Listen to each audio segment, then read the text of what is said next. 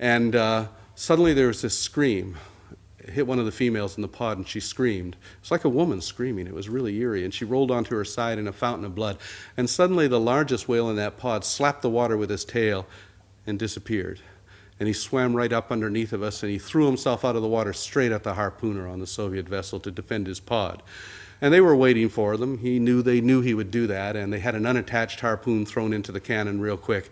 And at point blank range, he pulled the trigger and hit that whale in the head with this explosive tipped harpoon. And that whale screamed and fell back into the water, thrashing about in incredible agony on the surface in his own blood. And as he rolled on the surface, I caught his eye. And he looked straight at us, and then he dove again, and now I saw him come, a trail of bloody bubbles coming straight at us real fast. And he came up and out of the water at an angle so that the next move was to come right there and fall right on top of us to crush us. And we had seen all of this in the old woodcuts about Yankee whalers being attacked by wounded sperm whales, and it is a very awesome sight to suddenly see a creature that big with a lower jaw with teeth 6 to 8 inches long suddenly rise up and come bearing down on top of you. And as his head rose up out of the water and I looked into his eye, an eye the size of my fist, it was right there, I saw something that changed my life forever. I saw understanding. He understood what we were trying to do. And in all his pain, I could see his muscles move, and he pulled himself back. And instead of coming forward to fall on top of us, he pulled himself back and he began to slide back into the sea, and I saw his eye disappear beneath the surface, and he died. He could have killed us, and he chose not to do so. And so that made me personally indebted to that whale for the fact that I'm alive. But I saw something else in that eye too, something that's haunted me ever since, and it was pity, and not for himself, but for us, that we could take life so thoughtlessly, that we could destroy it without any remorse at all. And I said, why were the Russians killing these whales? You can't eat sperm whale meat. It was used to make sperm oil and spermaceti oil, which is used as a high heat-resistant lubricating oil in sophisticated machinery. And one of the products that they are using spermaceti oil to manufacture was intercontinental ballistic missiles.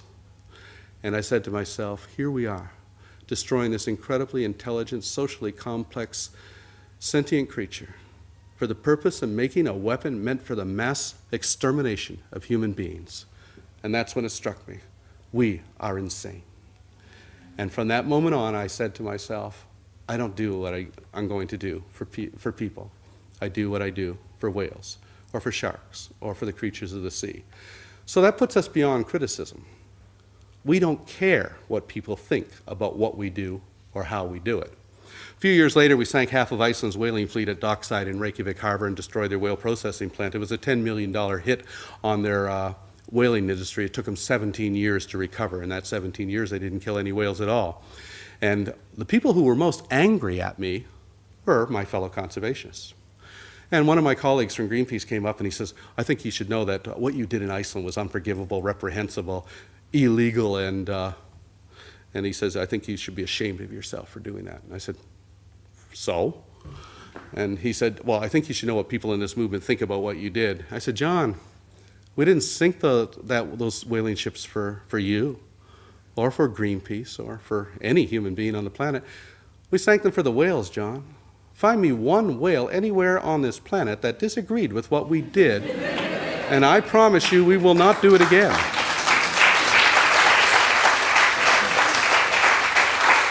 And the amazing thing is, we've been doing this for over 3 decades. We have never caused a single injury to a single person, and we've never been convicted of a felony crime, ever.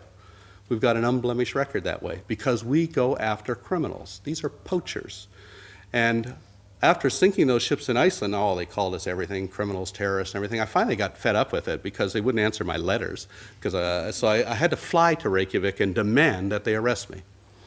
And I landed at the airport. There's 150 police officers there and the chief immigration officer. And he comes up, he says, well, Captain Watson, how long do you intend to stay in our country?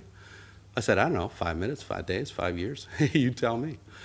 Well, we have to go to interrogation. I said, it sounds like fun, let's go. So we went off to interrogation. He says, are you admitting to sinking these ships? I said, we sunk them. We're going to sink the other 2 at the first opportunity.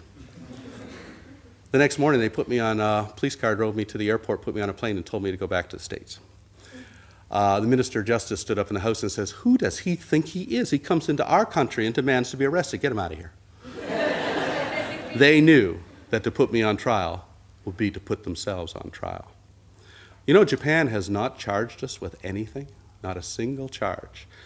The Dutch have not charged us on the flagship, but they're putting pressure. So when I came back into the States recently from Canada, I was stopped, and Homeland Security said, "Oh, you got to go sit over there for 2 hours, miss the plane." I said, "What's this all about anyway?" They're all very friendly. And the guy says, "Well, Japan's put out a complaint that you're a terrorist."